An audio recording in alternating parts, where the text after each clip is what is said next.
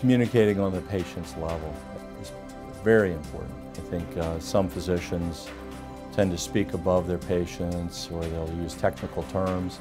I think if you use terminology that the patient can't understand, it's frankly a foreign language, and it's very difficult for them to understand, what you're trying to do for them or what their problem is.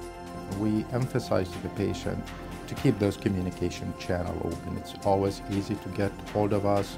The patient can call, the patient can have his time during the office visit to discuss his problems and concerns.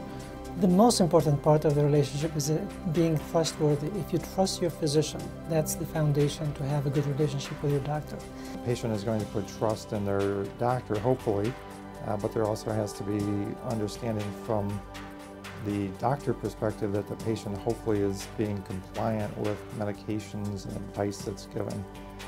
Because if you don't trust them, there's no reason to go to see him. And that's, in my mind, the most important part of the relationship that you have to create with your patients as a heart healthy relationship.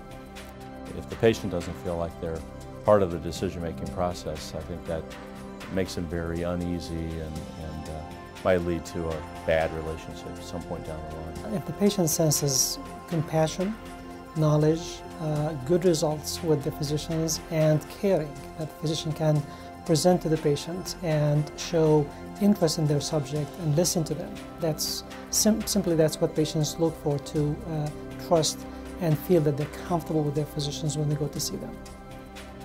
Well, remember, we're here to help you. We're here to be your friend, your guide through your illness.